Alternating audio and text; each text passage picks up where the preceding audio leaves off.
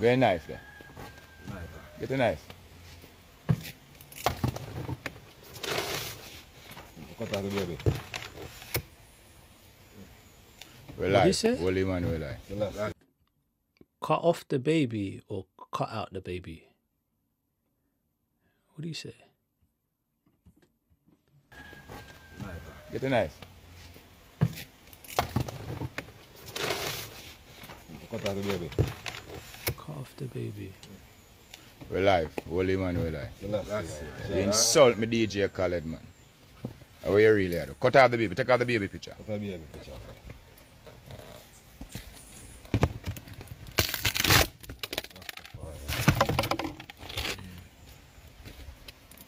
See, what I think it is, they want to destroy the plaque, but they don't want to disrespect the baby. That's what I think. That's why he's saying cut out the baby. Because that's DJ Khaled's son, innit? So, yeah, they want to destroy it, but obviously they don't want to disrespect the child because the child's got nothing to do with whatever the quarrel is. You know what I mean? That's what I think. That's what I think they're doing. We'll run it to see if I'm right, but Sizzla's a Rasta. They're obviously they're God-fearing people, innit? They're proper people, like they're respectful. So that's why it's deep, because for someone like Sizzla to feel a disrespect, do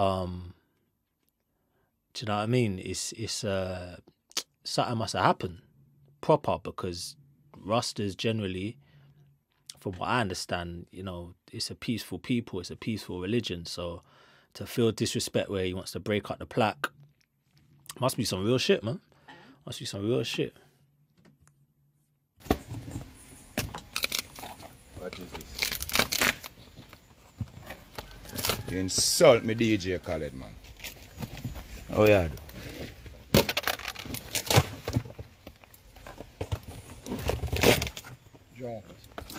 Cut out the baby picture. Baby innocent. Yeah, baby's innocent. See what I'm saying?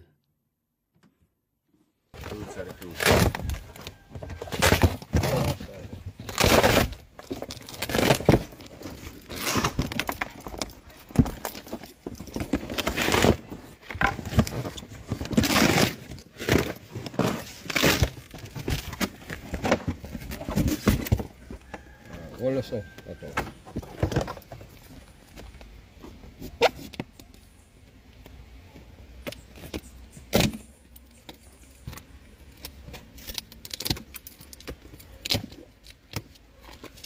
You can't insult Rasta. Bon, please. Hold this. Hold this.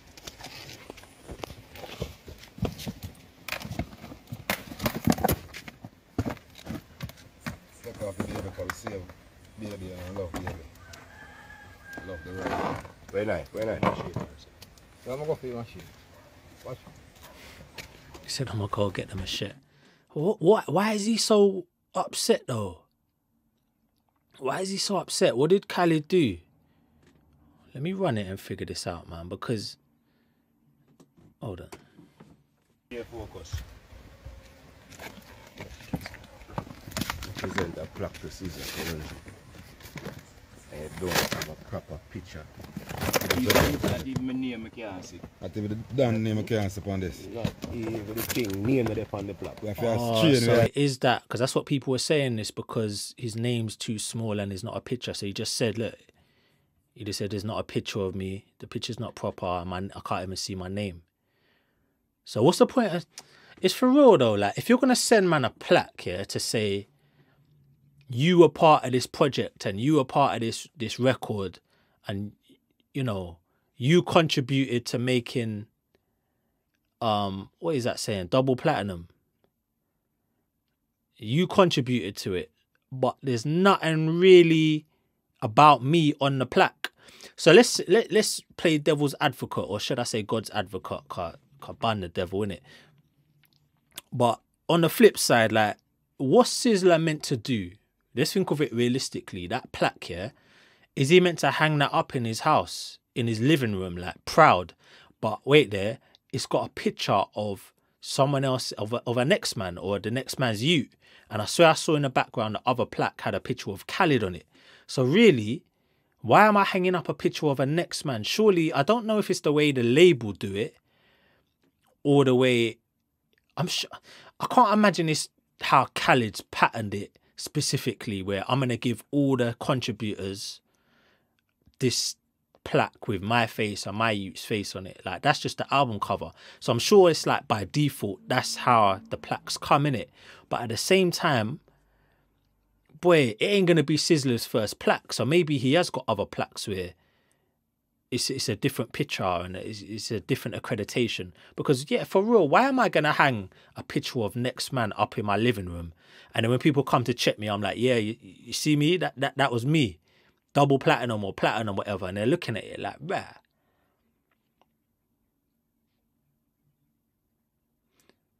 Don't look like you know, fam. It don't look like you know, my brother. So I get it. Like, what you meant to do with it, other than it, like, you put it in storage or something, because it don't really celebrate or kind of, you know, recognize the work that you've done, because your face ain't on it, your name's barely on it. So I understand still. I understand, man. It's a mad one, but I don't know if it's Khaled, where he could have done something different, or it's the label, or it's even the organization that gives out the plaques and the platinum accreditation. Was it RCAA or RIAA? I can't even remember what they're called. Yeah, them lot.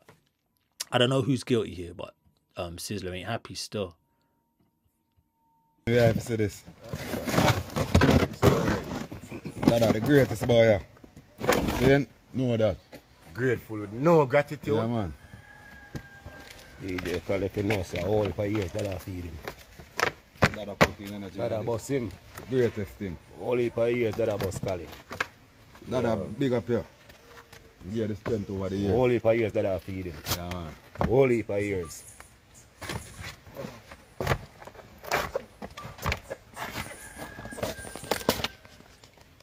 Last year. Babies are innocent. That is it. That is it. That's facts. Yeah. Represent. Out of the mouth of babe and suckling guardian strength. That's because of the enemy. Who might still the enemies and the agenda. So he put the baby up as a... Holy Emmanuel life. Last year. Yeah. Rastafari.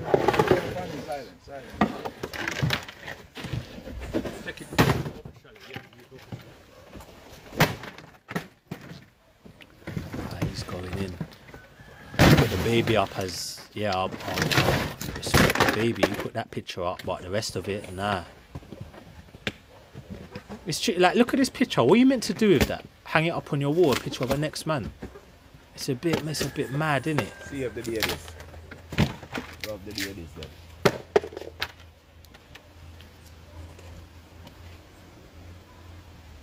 This is the youth. Yeah. Yeah. Thunder. Red fire. Fire. Yeah, man. That's what I mean about Rasta, man, Jamaica.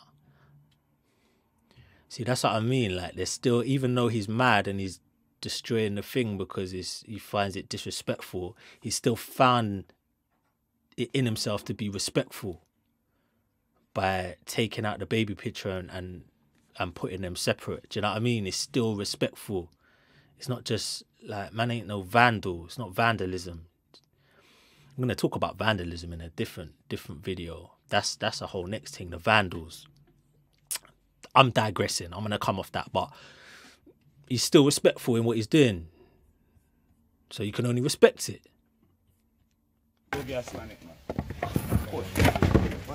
Fire that. Yeah, man. Get through that. In a rate Rasta. So Rasta do all here in a rate Rasta. Once again. Wow, magnifying glasses, see that? In a rate Rasta. I'll show you how to deal with redneck. Rasta.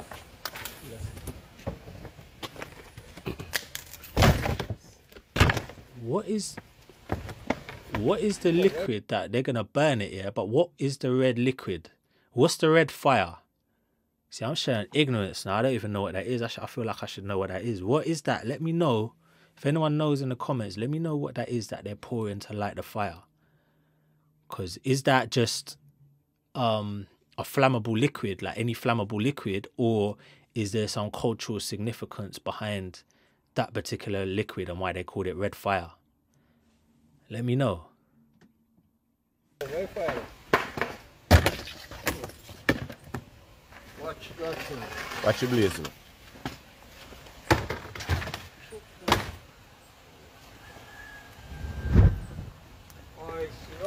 Yeah. Yeah. Cut and clear.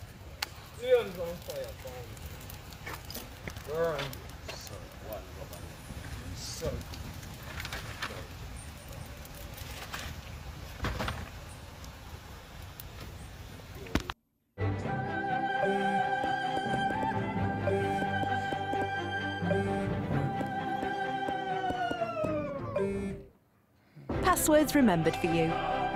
There's no place like Chrome. This is Onti, the all-inclusive electric car subscription. Simply pick your car and you're off. You insult me, DJ Khaled. Babies are innocent. Assad are the boss.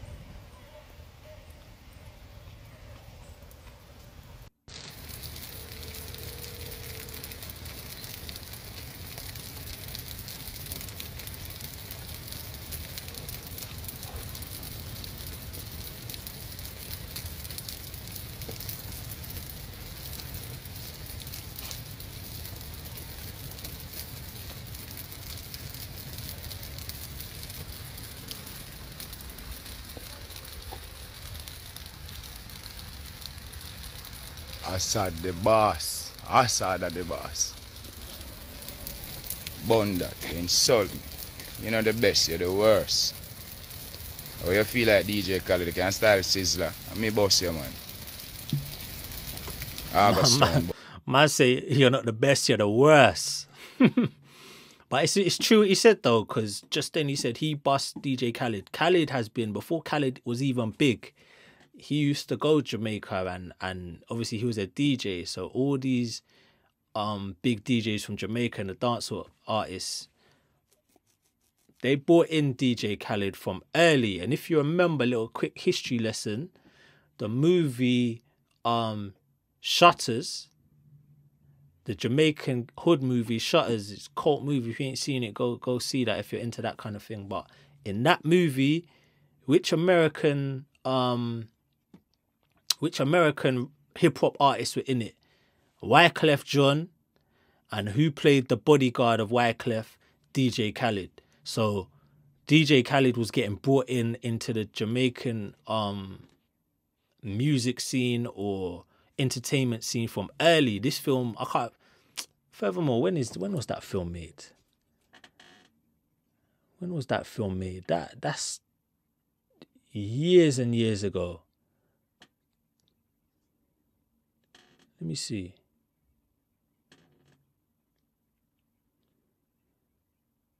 (2002). So all 20 years ago, before anyone knew who Khaled was like that, he was in that film.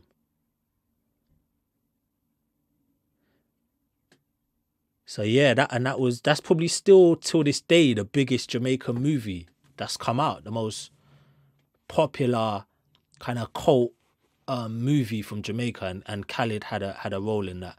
So I say that to say I could imagine behind the scenes, Sizzla amongst many other Jamaican artists would have helped Khaled through his career. So I guess by that token, it's only right to say, you know, I want something back. At the start of this video, I heard the other guy saying, when you want him, or when you want something, you help people, but when you want something back, you can't hear from them, you can't find them again. So it looks like maybe this was the straw that broke the camel's back. Maybe it's not the first time where Sizzla has felt disrespected by maybe not just Khaled, maybe other American artists or producers or whatever. Like maybe it's just like he's had enough. Maybe he's also upset with the label, because obviously the record labels have been coming under scrutiny lately as well. And maybe do you know what I mean? Maybe he's not getting paid correctly for the record, or didn't get, like, the contract weren't right. Who knows, man? But it feels like he's definitely upset. Definitely upset. Boss you. Joke, you joking. More fire upon that. About to now fire king and fire this. Show you what go on. Bun. Wrong plaque you send come give it. Africa. Burn the devil.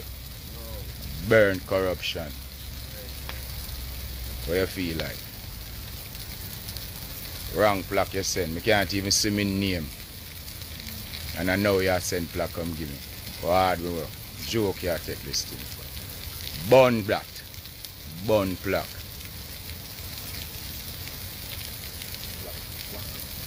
Yeah. Serious, yeah? Hanging! Children are an heritage unto the Lord, and the fruit of the womb is the reward. Eli, Selassie, Jah. The babies are innocent. Assad, big up yourself.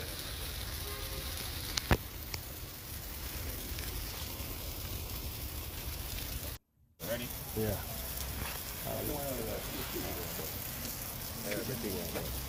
Yo, DJ Khaled, man, you insulted me, man. You insult Jamaica. Wow. Wall that Khaled. Everything about.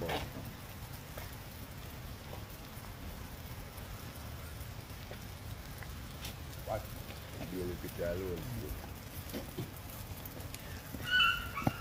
I rather accept this as my plaque, man. Babies are innocent. This is my godchild right here, okay? Rastafari. Put this in my studio, please. Yes, sir. Thank you very much. You're welcome. Put it in my studio. Yes, sir. Thank you very Go much. put that in my studio. Thank you very much. Selassie bless you. Whack.